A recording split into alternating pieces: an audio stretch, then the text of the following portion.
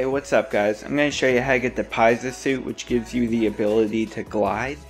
It's not as fantastic as it might sound, but it does help if you're just leaping from rooftop to rooftop, as we often do in the old town. So you want to go to the spot on the map where I showed. Thankfully it doesn't take you as long as the EXP caliber to open this, but you go to World 1-1. As you probably guessed, this is also the Super Mario Easter egg. If you didn't see it before, it's pretty cool. And I'm actually going to completely run through it just to show you everything. So you can just see that it's like almost an exact replica of the first Super Mario level. I don't know, maybe not. I haven't played Mario in a while. Who cares?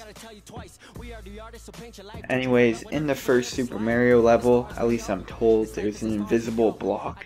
And so in the same spot, there's an invisible block in the Easter egg, except this one gives us a blueprint. Now, as you can see, I actually grabbed onto it instead of jumping up to it. That was a mistake. You do not have to do that. Get under it, jump at it. You gotta get on top of it. And there you have it, the Pyza blueprint. Now, all you gotta do, you only need a couple materials. I can't remember the specifics. You craft it, equip it, and then you can fly across the map like that.